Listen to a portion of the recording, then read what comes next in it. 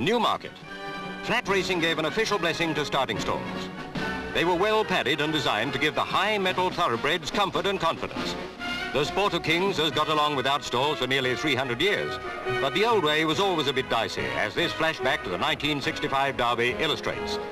Nerves at the tapes, not to mention a few kicks, could put a horse well behind the field with the race hardly begun. In America, stalls are standard practice. Every horse has an equal chance at the off.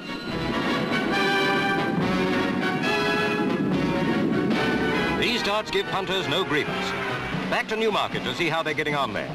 The experiment was watched with interest by the chief steward, the Duke of Norfolk. Temperamental creatures, racehorses. Seeing the stalls naturally made some a little jittery.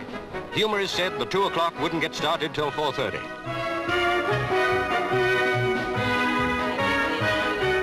Most of the runners realized by now that you can't resist change, and it was rather ambitious to launch the season's experiment with so large a field.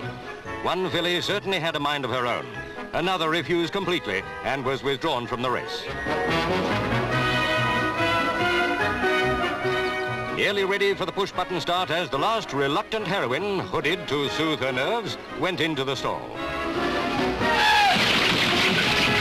As good a start as anybody could wish.